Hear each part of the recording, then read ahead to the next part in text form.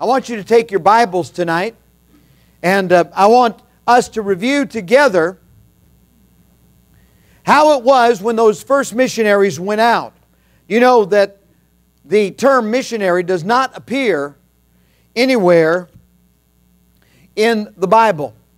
But we certainly have missionaries. We have those that went out, those that were sent, and those that took the message and took what they were given, the Great Commission, and as a result of going out, souls were saved, lives were changed, and in cities, churches were established. I want you to turn with me to Acts chapter 14. Acts chapter 14. And as you're turning, let me bring you up to speed on what has happened. Paul and Barnabas have been sent by their local church. Every one of our missionaries who come through here recognizes the authority of the local church. I was taught in Bible college what I had learned from my parents as I grew up in a pastor's home, the primacy of the local church. A lot of people talk about only the family of God or the kingdom of God, but they never talk about the local church, the church of God. The church of God is a local called out assembly of baptized believers who have accompanied themselves together for the purpose of carrying out the Great Commission and fulfilling God's plan for this age. And I thank God for every Bible-believing, independent, Baptist, local New Testament church that also believes in missions. I believe this church was born in the white heat of revival and of missions. I believe that what God has continued to do in and through this local church is because of missions. It is a missionary church with a missionary heart and a missionary vision, and we never want to get too far from that.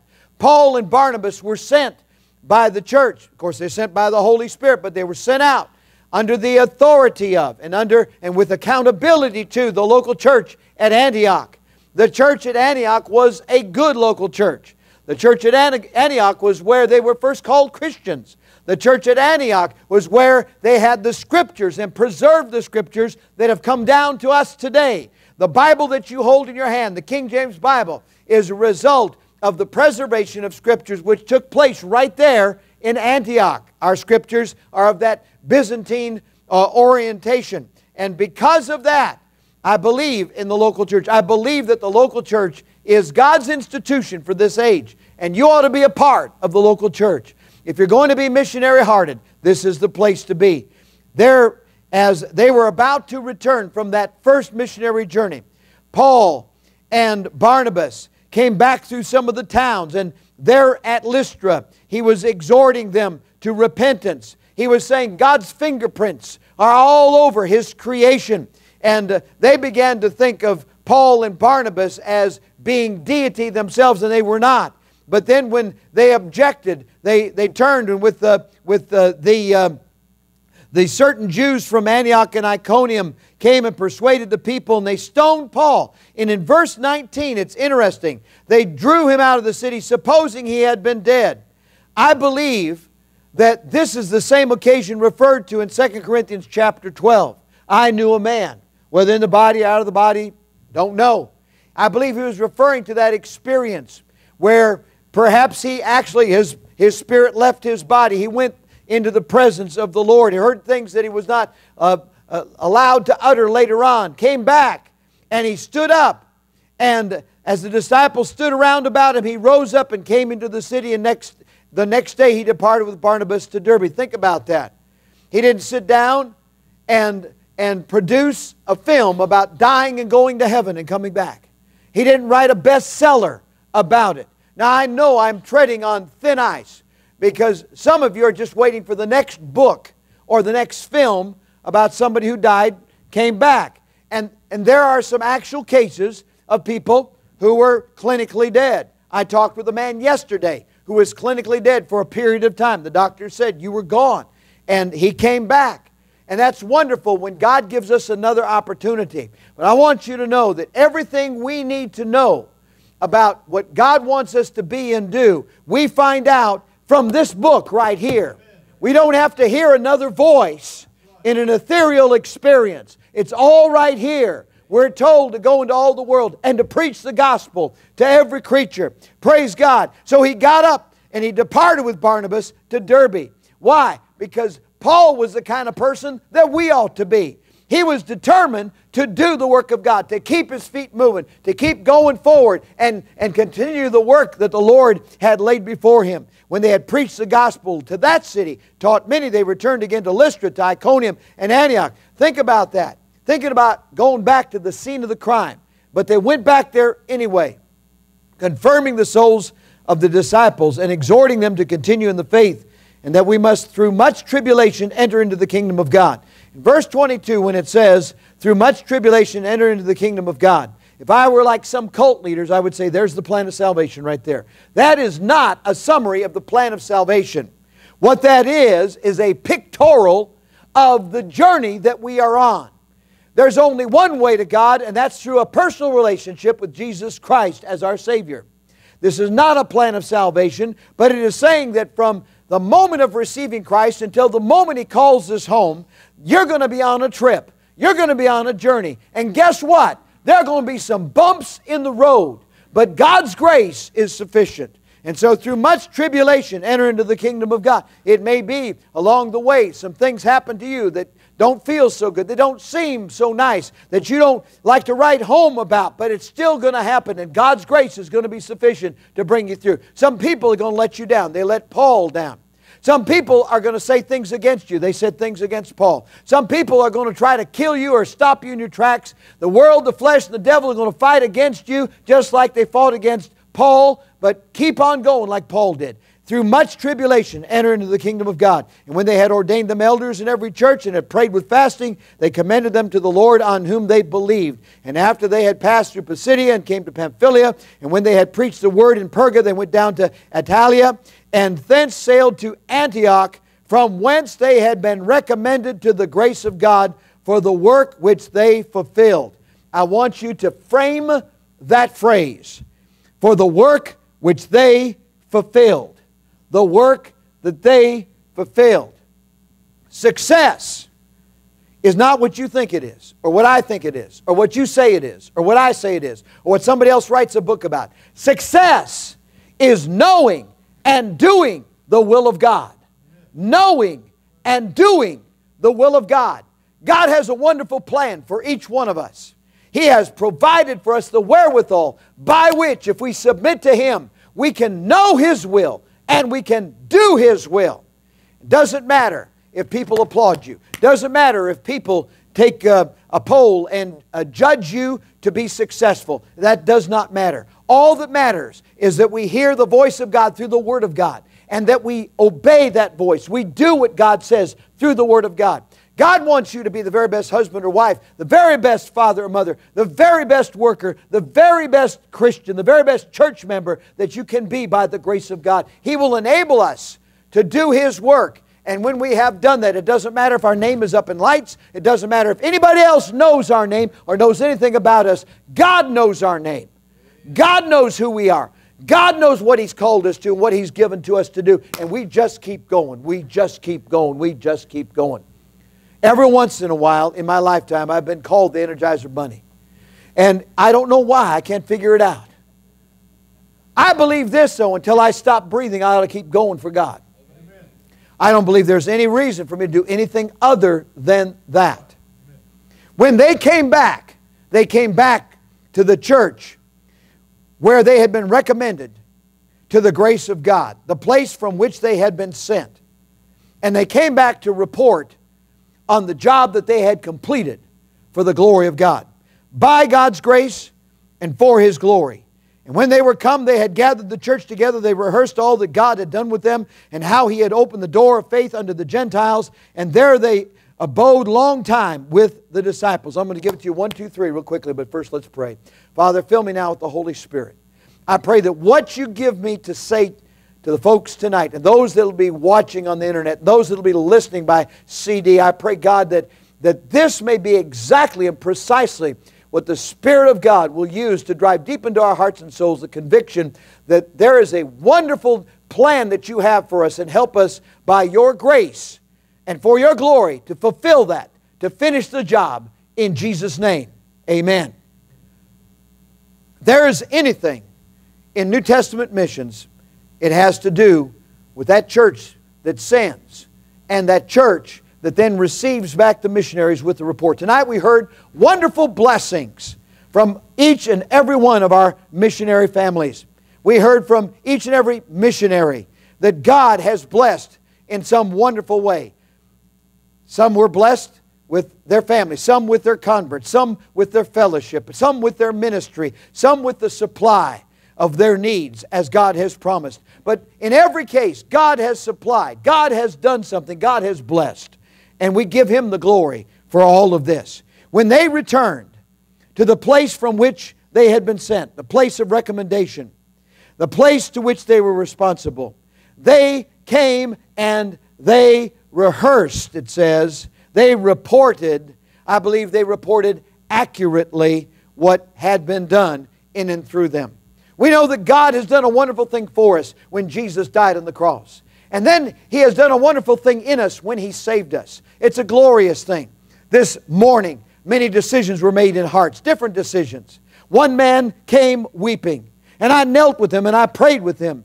And he confessed to me what he believed God wanted him to be, and all of it is a transformed life. And then I cannot share with you, but God is all over this place, and God is doing things. There are so many God connections that I cannot even share with you, that God is doing right here and right now, because people that know other people, and people who've crossed other paths of people.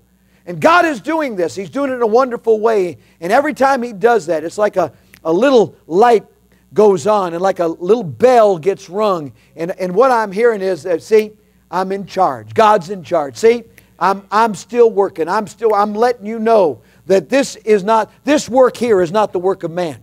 And the work that is done by anyone who's called by God is not a work of man, not done in the energy and the witness of the flesh.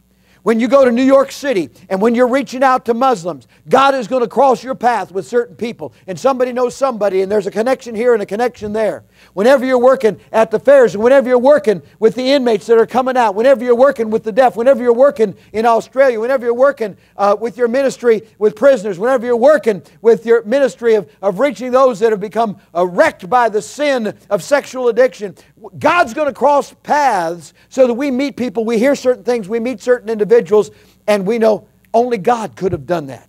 Only God could have put that together. God has given us a ministry of that nature where He keeps on reminding us that this is not our ministry, this is His ministry. This is not our work, this is His work. We are just privileged to be part of it. I am never ceasing to be amazed at how God is doing that again and again. But we have to have an understanding of to whom we are responsible. We are debtor, as Brother Gabe pointed out. We are debtor to so many people. God has put us in a situation where we are not an island. We can't just say, oh, I'm going to go it alone. I'm going to do this thing by myself. I've known people in the ministry, they did not want to interact with or cooperate with anybody. I'm not talking about compromise. I'm not talking about cooperating with liberals and the wicked. I'm talking about they didn't want to get along with anybody. They didn't want to cooperate with anybody because for whatever reason, they just wanted to go it alone. And I know that really, we are not an island. Really, we are connected. We're connected to so many different individuals. And here Paul and Silas come back. They returned to the place where they were recommended. They acknowledged their responsibility. When they came back to that local church, they didn't come back and say, well, we've outgrown this. We don't need you anymore. There was a time when a certain great preacher, and I recognize how God used this preacher in a great way, but that preacher said, I don't need the rest of those people anymore, and he decided to go his own route. And I believe that he was already heading down the wrong road, but when he said that, I knew he was on the wrong road. I knew he was going the wrong way.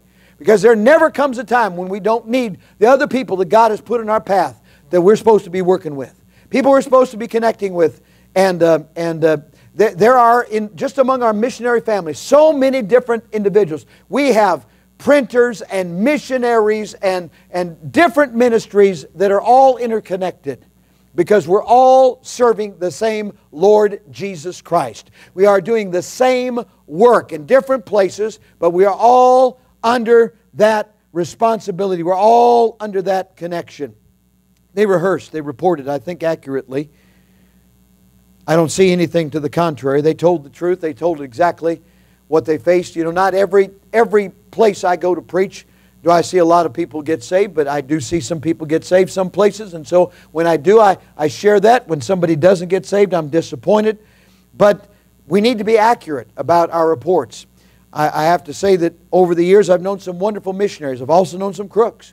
And I've known some guys that they got out on the mission field and they had a bunch of nationals working for them, and they would take the numbers of the decisions by those nationals, they would add them up, they would claim them as their own, they would send them back in their prayer letter, and people said, oh, that's wonderful, hundreds and thousands and so on and so forth. And actually, the Lord gets the credit, but they were taking the credit from the Lord. They were stealing from the Lord, not from those nationals, but they were stealing from the Lord because they weren't accurate, they weren't telling the truth. When we come back and we rehearse, we need to tell the truth. And number 3, as they came back, they spent long time. It says they abode long time with the disciples. That means they took the time that was necessary to retool, to refresh, so that they would be better when they went out on the next journey. Now, we know what happened. In the ensuing chapter, there was, of course, the controversy that was settled in the council at Jerusalem about reaching Gentiles and what Gentiles should and should not do. We understand that. And then at the end of that chapter, they get ready to head back out on the missionary trail. And Barnabas says, I want to take John Mark. I'll take John Mark. And Paul said no. And at that point in time, they had such a sharp difference that out of it, they parted ways. But the good thing is, there came 2 missionary journeys out of this. 2 completely different missionary groups out of this. I believe that God even works through the controversies and the difficulties that we have. I believe that God is sovereign. I believe that God has a way for the lost to come to Christ and be saved. And sometimes it may be not because of us, but in spite of us.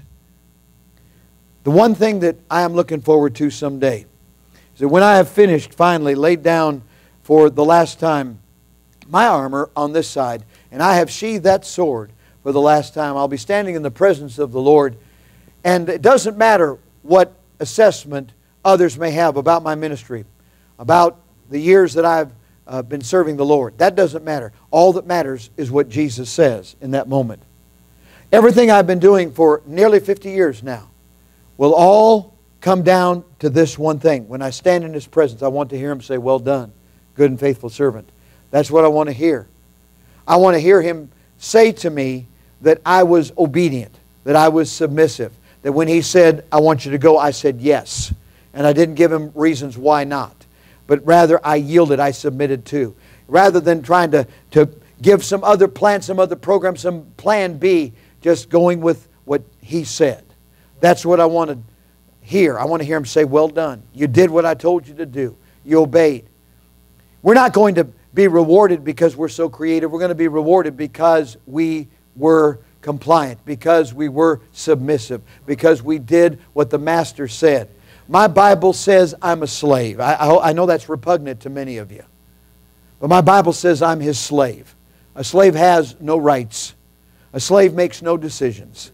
A slave doesn't own anything. A slave just does whatever the Master says. And King Jesus is my Master. And He's the Master of everyone who yields and submits to Him. And He can do wonderful things in your life if you just give yourself to Him. Why, He'll just absolutely wear us out for His glory. And praise the Lord, someday in His presence we'll hear Him say, well done, good and faithful servant. Amen. Enter into the joy of thy Lord. Would you bow your head and close your eyes? Every head bowed. You've been viewing a service at Central Baptist Church. We never dismiss the service without clearly presenting the gospel of Jesus Christ. That is, that Jesus came to this earth and sinlessly lived for 33 years before He voluntarily gave His life. He died on the cross, He was buried, He rose from the dead, and He's alive forevermore. Through the shedding of His blood and through His victory at the empty tomb, Jesus Christ now offers salvation to you. The Bible says, for whosoever shall call upon the name of the Lord shall be saved. Would you pray right now from your heart to God and ask Him to save you? Something like this. Dear God, just pray, Dear God, I admit that I'm a sinner. I admit that I'm a sinner. I deserve to pay for my sins. I deserve to pay for my sins. I believe Jesus died to save me. I believe Jesus died to save me. Right now, I receive the Lord Jesus Christ into my heart as my personal Savior. Right now, I receive the Lord Jesus Christ into my heart as my personal Savior. Please take away my sins and take me to heaven when I die. Please take away my sins and take me to heaven when I die. Did you pray that prayer? Did you mean it? Wonderful.